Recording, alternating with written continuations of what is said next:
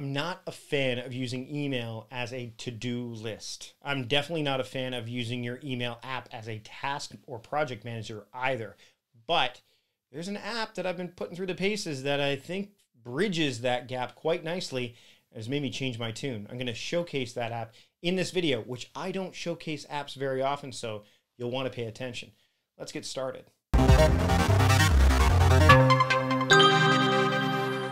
Okay, so if you've been following my work for a long time, you know that I'm a big believer in that your productivity can be hampered by your email checking of habits. If you check email first thing in the morning, what you're saying to yourself in a lot of cases is what I have in mind for today isn't nearly as important as what other people have in mind for me, and so on. But there is an app that I have been putting through the paces over the past month or so that I believe bridges the gap between communication and task management in a way that I haven't seen before.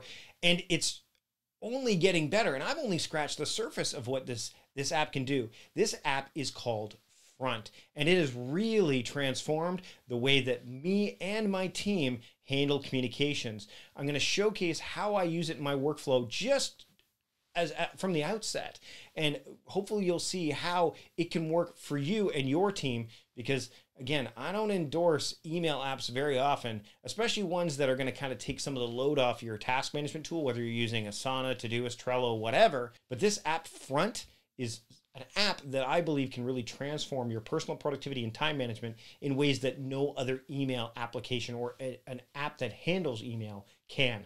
Remember, this is just the beginning for me with Front. I'm a big fan of what they're doing so far with this app. There's a lot of other things that I can explore, but just for starters, here's what I've got going on inside the app.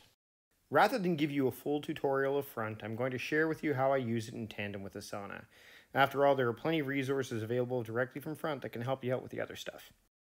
By the way, you can do this with Trello and other apps as well. We just use Asana. Check out all the integration Front offers in the link found in the description. You're welcome. I want to assign this to Connie. And then what happens is I can type in the comment, can you please let this person know that we are not interested at this time. So I can give very specific instructions, and then she'll see that there. So that's a conversation. So instead of this happening in an email thread, it's happening inside of a conversation. And then if you go to Connie's, you could see that there it is right there.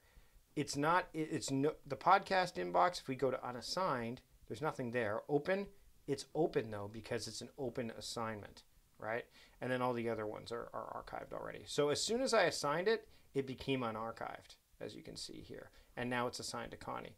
Now what Connie can do is Connie can then type in here, and she could type in, hey, yes, I know it's Mike, and so on and so forth. And then when she completes it, she can then say, I'm done, right? Now she can assign it.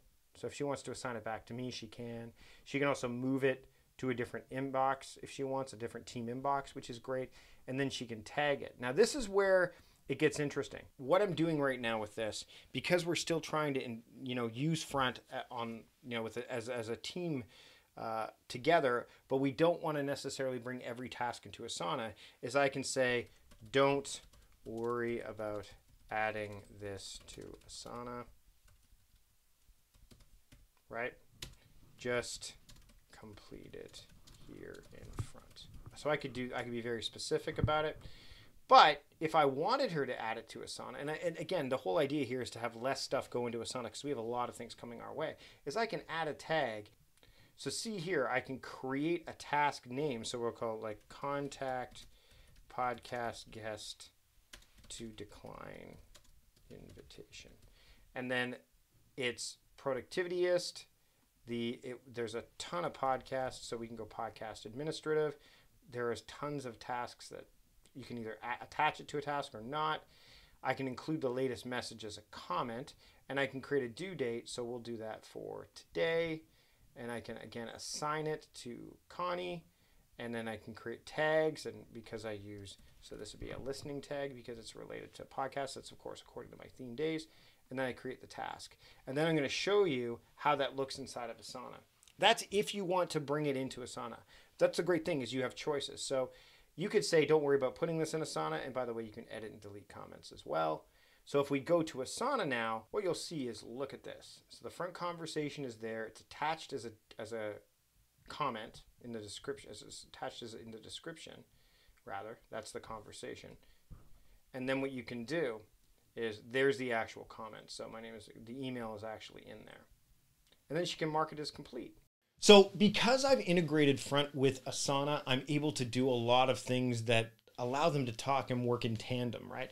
But I have put in tasks in Asana like check Front assigned emails or emails assigned in Front to my assistant. So that way nothing kind of slips through the cracks, because again, it's a new tool that we're using. So you may want to do the same if you're bringing somebody on, or even if you're actually using it for the first time. You may want to put a task in your to-do list app of choice saying, hey, don't forget to check Front and make sure that any emails that are in that you've assigned to yourself or have been assigned to you, that you're taking care of them.